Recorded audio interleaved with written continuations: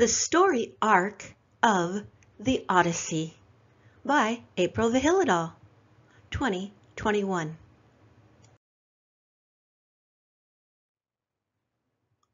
The story arc of the Odyssey, architecturally crafted like a rainbow.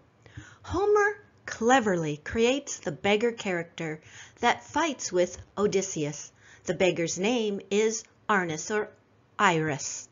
Arnes is called Iris presumably because, like Iris, the messenger of the gods, he runs errands for the suitors. Iris, the beggar, in Ithaca sees Odysseus disguised as a beggar encroaching on his territory, so he becomes aggressive and begins to insult him. The two end up in a physical altercation. The message from Iris is that Homer uses the metaphor of the eclipse, running parallel or in concentric arcs of the main storyline of Odysseus seeking revenge on the suitors, with the idea that Odysseus's higher sun god-like self is eclipsed by his moon animal lower self.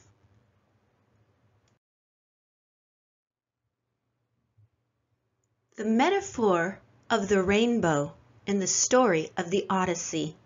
We see here Odysseus fighting with Iris. Odysseus is disguised as a beggar, fighting with the real beggar, Iris. And then we see Iris, the goddess of the rainbow.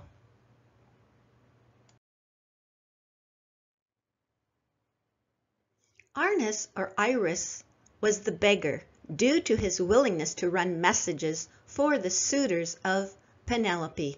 Also, Iris, the divine rainbow messenger.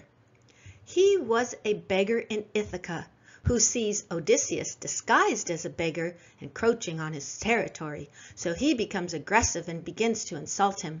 They go back and forth threatening each other until Antinous notices the confrontation and explains that watching the two beggars square off would be entertaining. Antinous says that the winner of the fight will be given food and would be permitted to dine with the suitors. The rest of the suitors crowded around the two beggars and they prepared to fight. Odysseus removed his rags and tied them around his waist, revealing a surprisingly muscular body, because Athena was standing close by, making him appear bigger and stronger than he was. When Iris saw this, he was intimidated, but the suitors pushed him towards Odysseus.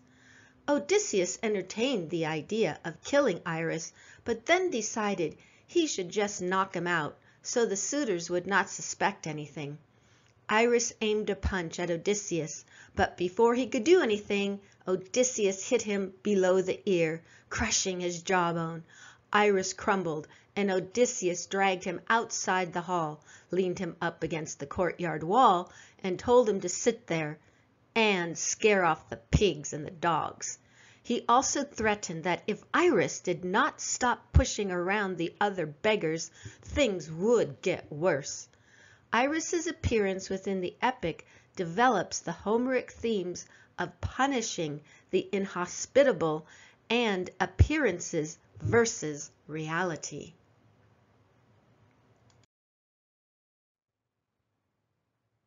Iris, the Greek rainbow goddess. Iris, in Greek mythology, the personification of the rainbow, in Homer's Iliad, for example, a messenger of the gods.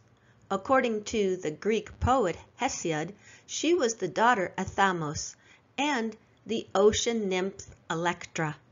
In Hesiod's works, at least, she had the additional duty of carrying water from the river Styx in an ewer whenever the gods had to take a solemn oath.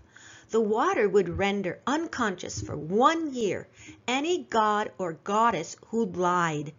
In art, Iris was normally portrayed with wings, and her attributes were the herald's staff and a vase. She was shown serving wine to the gods or escorting them to the wedding of Peleus and Thetis.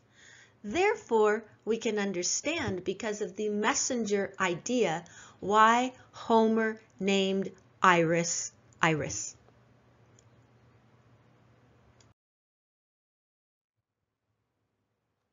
The story arc of the Odyssey, architecturally crafted like a rainbow, the metaphor in the arc of red, is that which is of physical reality of survival.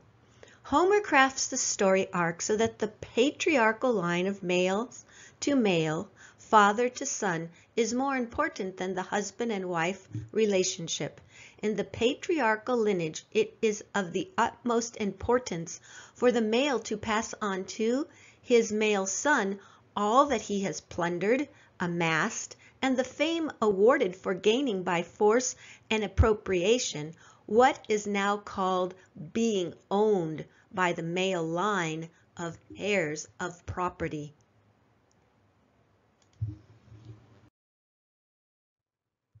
The story arc of the Odyssey, architecturally crafted like a rainbow, the metaphor in the arc of orange, as in the sexual reproductive aspects of the species and its continuance.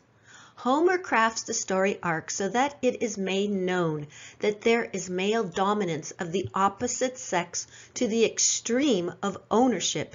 He owns his wife Penelope, as he can be sexually disloyal, where she, as his property, cannot be sexually disloyal.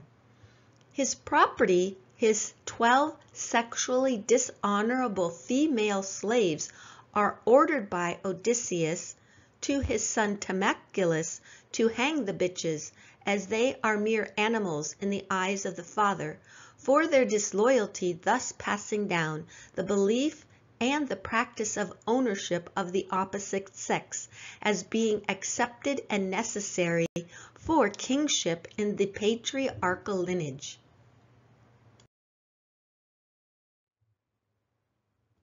The story arc of the Odyssey, architecturally crafted like a rainbow, the metaphor in the arc of yellow, as in the power one holds over others to maintain survival at its most pleasurable level with disregard for others and placing oneself above all. Homer crafts the story arc so that it is made known that Odysseus is numero uno, with extreme power over the lives of others. Odysseus first kills Antinous by shooting an arrow at him while he appears to be drinking from a cup. The butt shaft of the arrow is sticking out of his neck when all is said and done.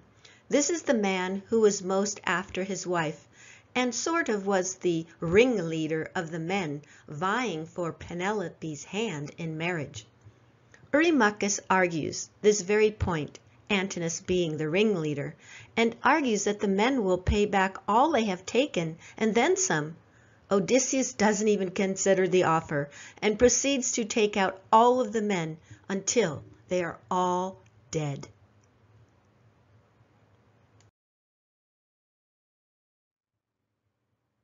The story arc of the Odyssey, architecturally crafted like a rainbow, the metaphor in the arc of green as the bridge from the animal survival instincts to the humane aspects of seeing others as mirrored reflections of oneself.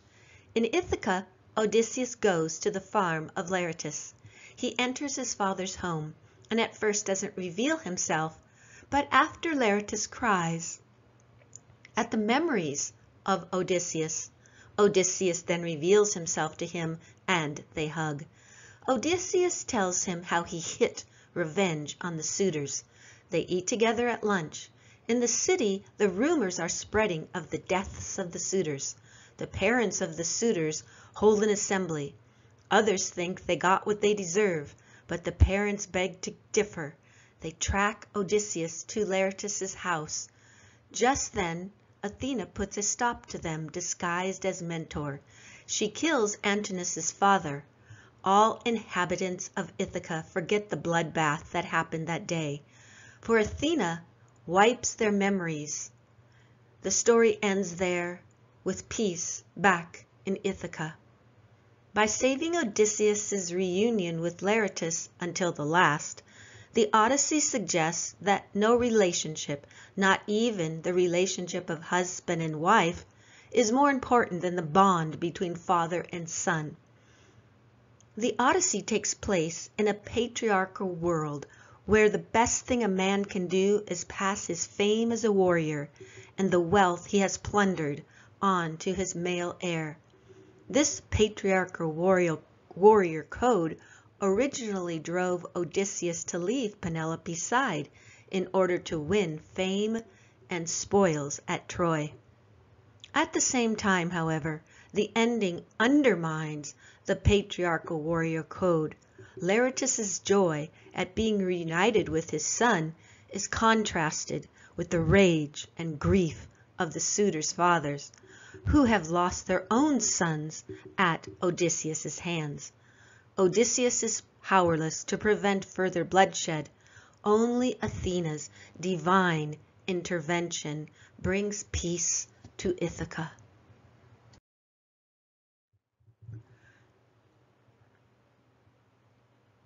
The story arc of the Odyssey, architecturally crafted like a rainbow, the metaphor in the arc of blue, the intellect or the observation of higher codes of ethics of humanity being humane.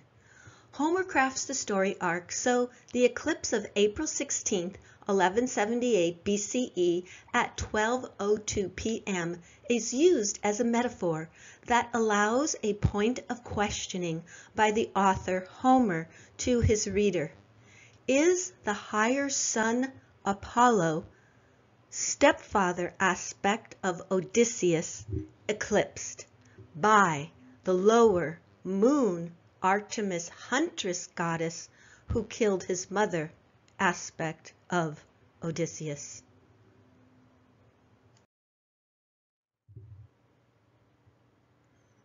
The story arc of the Odyssey, architecturally crafted like a rainbow, the metaphor in the arc of purple, the higher consciousness, awareness of higher codes of ethics that transcend earthly existence. Homer crafts the story arc of purple and uses the gods and goddesses of Greek mythology to act as metaphors, such as the stepfather of Odysseus being Apollo, the sun god, and Chione, his earthly mother, being killed because of her vanity by the competitive huntress goddess of the moon, Artemis. He also uses Athena, the goddess of shape-shifting between the opposites of the male and female extremes. It was prophesied that Athena would exceed in greatness the great god Zeus. He attempted to kill his own daughter, but Athena emerged from her mother's womb as a mature adult, and in this instance Homer develops the character of Athena, the anima of Odysseus, as the harbinger of peace. Athena then becomes the cry of equality for womanhood beyond sexual oppression, slavery, and any type of dominance.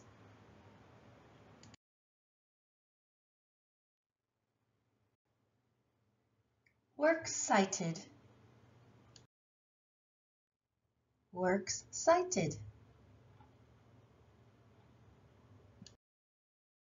Works cited.